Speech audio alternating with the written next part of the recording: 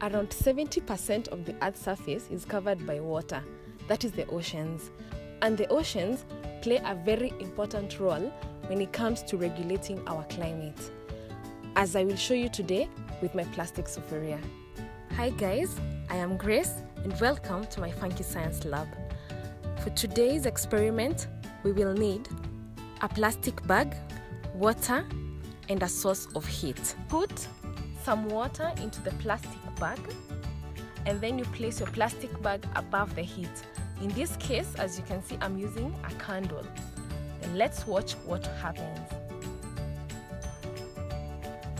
The plastic bag does not burn, as it would be expected if I burnt the same paper without water.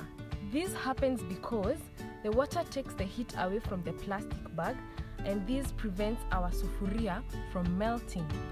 And this is how the oceans regulate the temperatures of the earth. The oceans, which is our water, takes up the heat from the sun, which is our burning candle, and saves us from extreme temperatures here on earth.